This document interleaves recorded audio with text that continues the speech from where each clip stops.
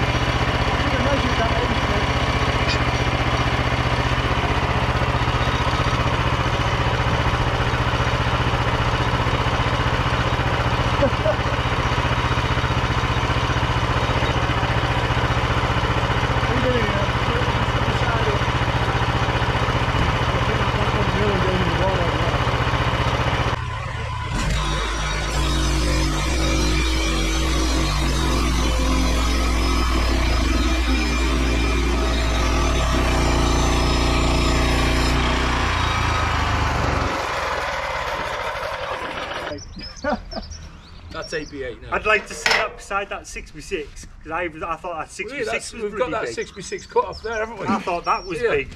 But bloody hell. Yeah. That looks tiny now. And it does, doesn't it? Oh my Look how god. light it is. That looks tiny compared to that now. Be right back, guys. Hi everyone, and welcome back to Everyday with me, Nick. And today we are back on the sawmill. I think this is going to be like all part of a few same videos. Well, all videos into one sort of thing. That's what I'm going for, I think. So what have we been doing? So I want to recap of what's going on because I just went hammer and tong at so many things the other day. I just didn't even get a chance to show you guys what's been going on around the sawmill. So what have we been doing? I'll take you off and you can see what's going on. Right, so there's the sawmill, as you can under the tarp. I need to get something sorted for this as soon as possible, get a structure around it. It needs it desperately. Obviously we had this, got in touch with Andy Dudley at Global Recycling Solutions, where I purchased the mill from. Really good guy. You know, he's got time for you, and he's been commented on the videos, so he's seen what's going on. So hi Andy, thanks very much for all your help and your continued help. I phoned him up and said, right Andy, need a track extension. I've got these logs somewhere there. I've got these logs, they're 4.8, 4.9 meters, just can't do them on the mill. And personally, I was going to make my own. I actually bought some angle iron, very similar specs to what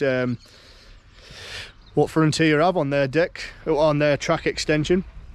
But I just I couldn't get the steel for the box section. Could have made something do, but I just didn't. Then I needed a leveling feet, then I needed some this and that, and I just went, right, let's just phone Andy up or message him, let's get some things going. So we've got a track extension. We also got a cam dog as well. Oh. So this is going to go on a bar. Well, this actually can replace or be used in conjunction with the screw down type cam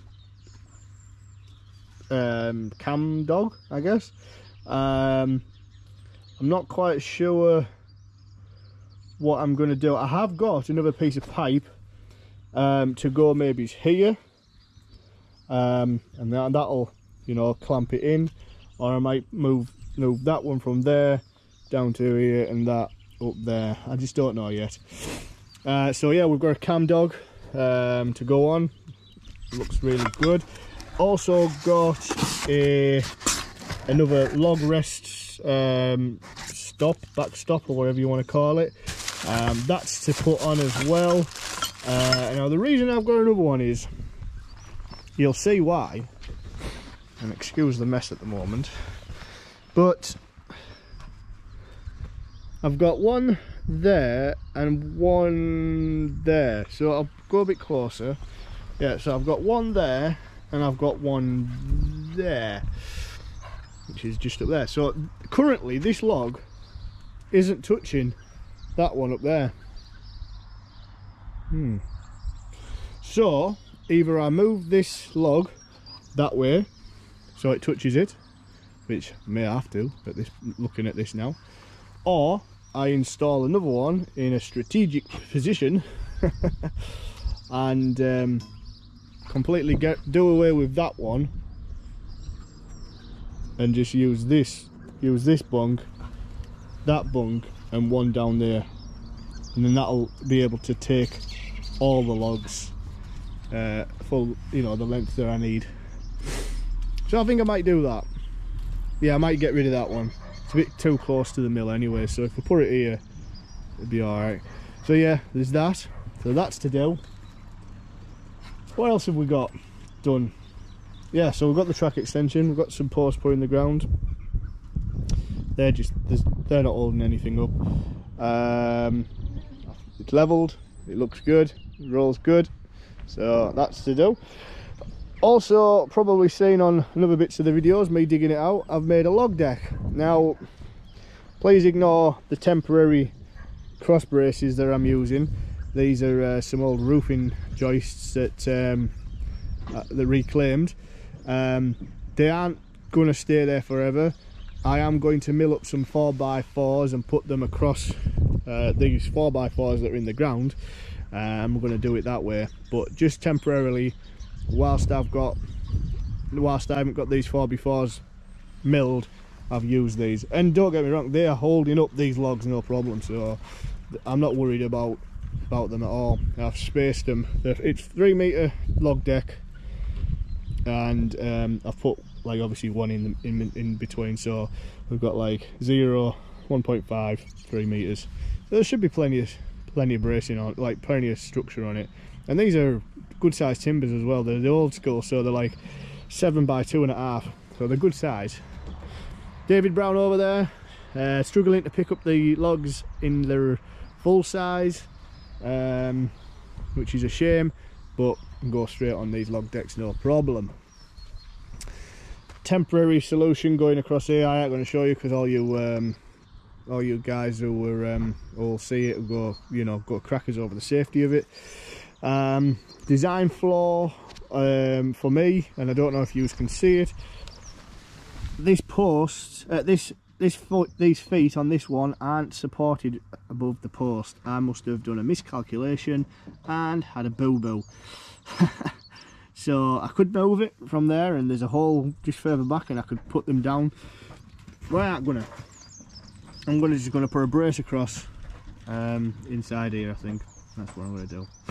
So yeah, bit of a bodge. I only had some certain posts left over. So where are we? Well, I think we're ready to mill. This is the log. Simon wants some 8x8s, and you can see an 8x8 just here.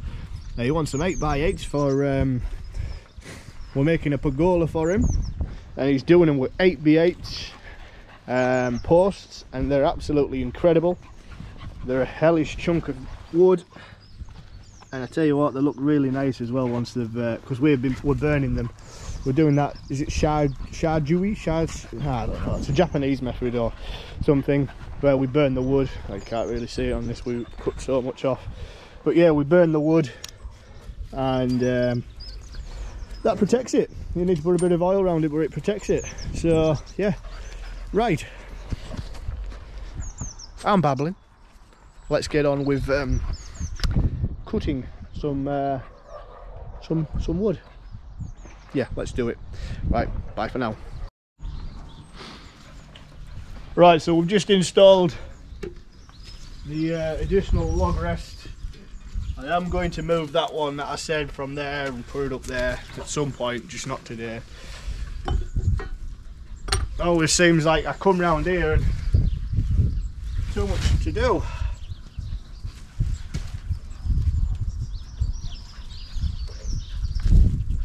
So,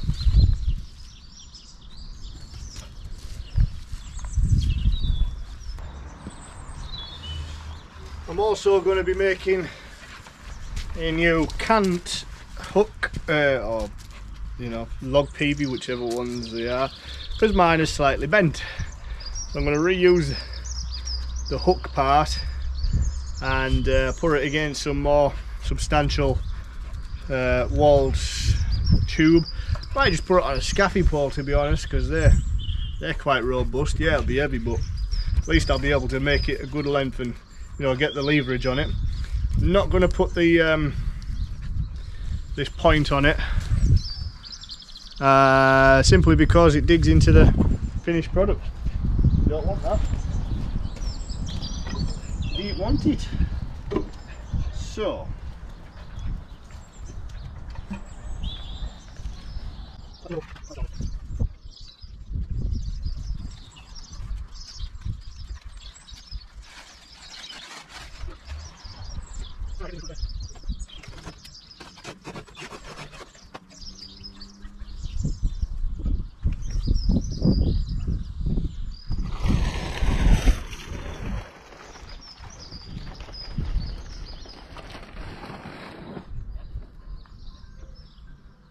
Right, another little addition that I've done is I put a hook on the side of the dust pot, and I have also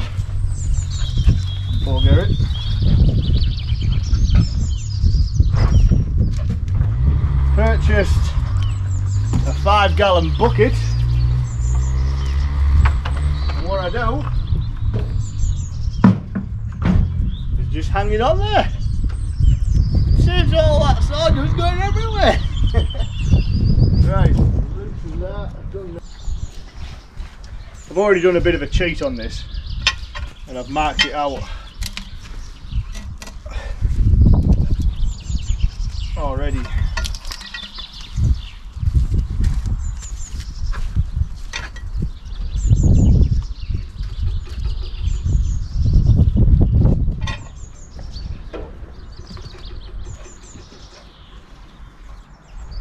So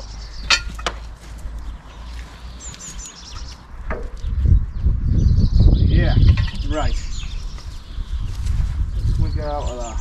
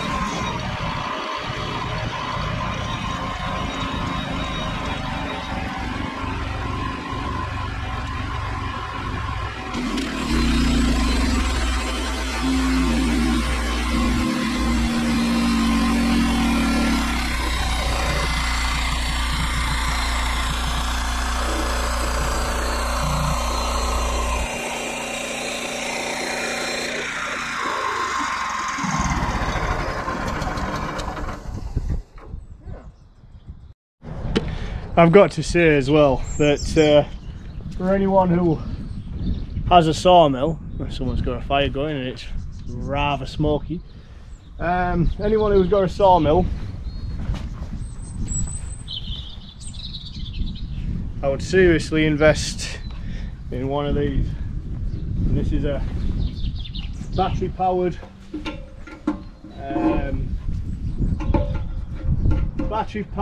transfer pump. Can do all sorts. I think that looks like a handy spare. You can do oils, like not thick oils, but oils, water, diesel, petrol.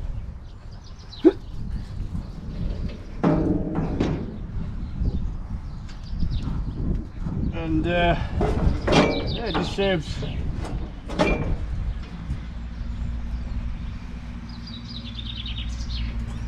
saves having the fuel go all over.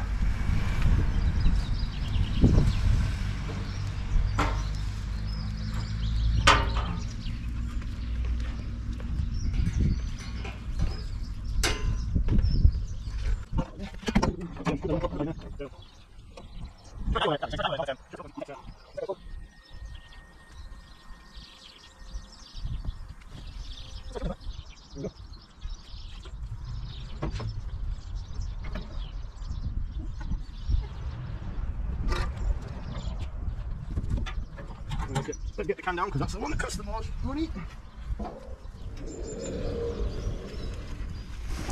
Prices of petrol at the moment, or gas for you American viewers and whoever else calls it gas.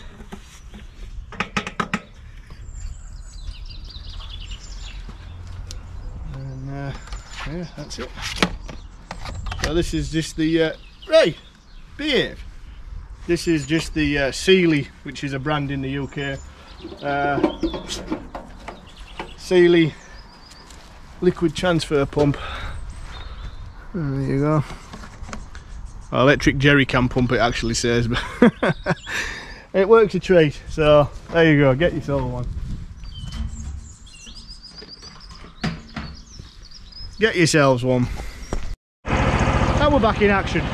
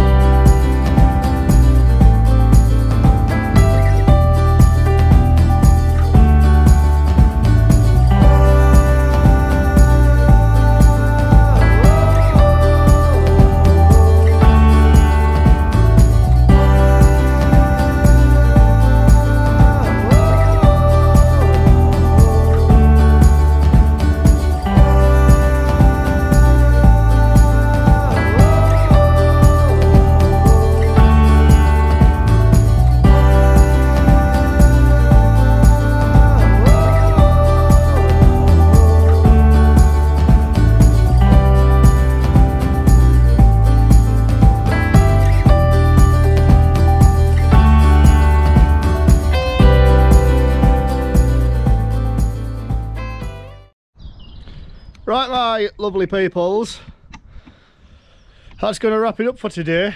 I'm night shift tonight, so I would have put another one on. I've got one on the deck there, look, that's ready to go on the mill, but I'm night shift, so here's where it is. Right, so you see me mill that up there. Like I say, my team leader Simon, he wants, well, we're doing an 8x8 pergola, and it's just insane. Well, they're here, you know, it's you know, they're a good size and they're heavy. So yeah, we're doing that. So he's got one, I've just milled another one, I've got 2 more to go, and then just all the stuff that he needs, you know, to go with it. Sorry about that, guys. And then we've got some boards as well, so let's go see what we got over here. Obviously we got a load of firewood, you know, that's what you get. That was off a previous one. They were all off previous ones too. But yeah, here's what we got. Oh, the 6x6 was off the previous one. So we got 4, 8, 12, 14 boards, 6-inch boards. They're 8 foot them, so they do need chopping down.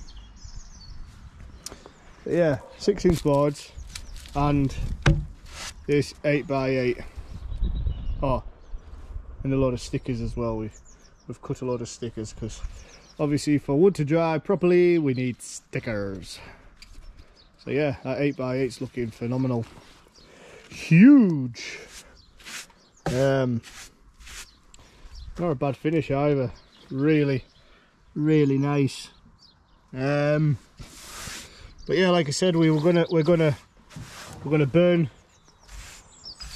these so that it protects them, and then give an oil to them as well. But yeah, as you can see there, we've pretty much got it centre of the heart. That's because I did a little bit of a cheat drawing first. I did, like, you know, drawing it all out. Damn dogs. So yeah, well, we've got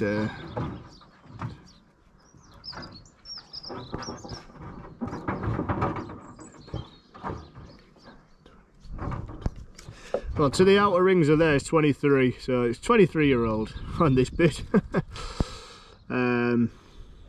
So yeah, it is going to crack. You can see that it's going to check. It's going to crack up the beam as well, and it's going to check there as well, and it's going to check up there. It's going to check a few places, but Simon's going to treat the ends. It's too late now. It should have been done when they were first cut, but it is what it is. He's going to burn them, treat them, do whatever he needs to, and yeah, absolutely pin level as well. So Sawmill's dialed in, proper dialed in as well.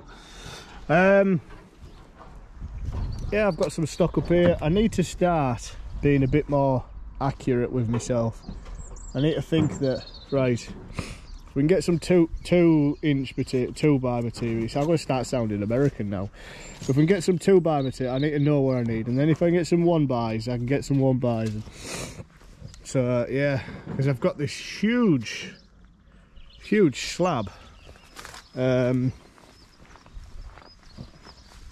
I was going to get a couple of fence boards out of, but I did it 1 inch thick. So I don't know why I did it 1 inch thick, but I did. So I can't get no fence boards out of that, because I'm anywhere from 16 to 18 mil is me tolerance. Some there, but they're a little bit out of tolerance. But yeah, it's 12 inches wide, so it's an absolute beast. So yeah, we're doing good.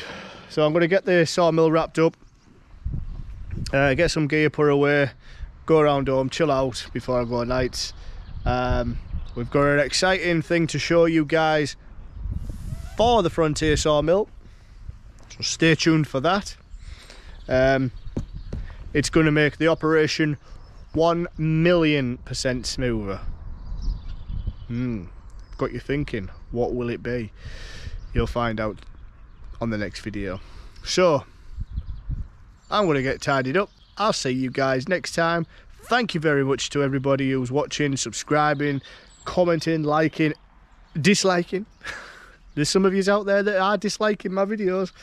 But yeah, it really means a lot. And looking at where we're at now with subscribers, you know, we are, I think, 200 and something subscribers away from being 1,000. You know, that's phenomenal. That in, you know, in about 6 months, it's gone up nearly 500, 600 subscribers. So thank you very much to everyone. Thank you everyone to who's subscribing as well, newly. So ciao for now, guys. Take care, and we'll see you on the next video.